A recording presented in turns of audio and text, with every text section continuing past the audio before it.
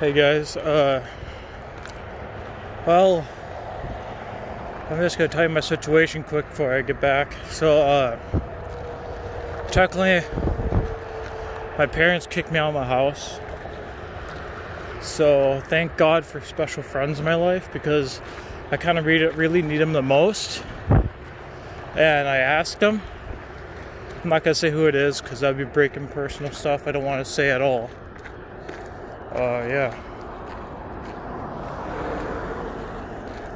Basically, I kind of got kicked out of my parents, and I asked them if I could stay there for like a few more months or whenever I get back on my feet. Because, yeah, parents are not the best people in the world. I mean, some are, some not. It's life, it's a part of everything, guys. So I basically kind of got kicked out. And I'm staying at one of my really special friends' house. Really good friend of mine. I've known them for about, I think, 10 months. So, yeah, I think about a year now. So, basically a year at this point.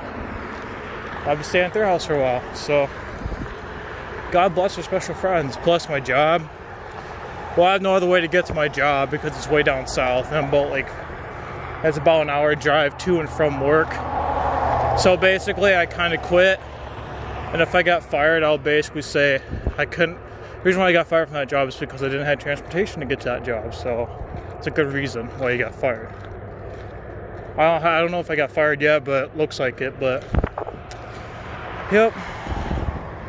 So my next goal is to get a job. So, other than that, I'll update you guys. So, God bless you guys. So, bye for now.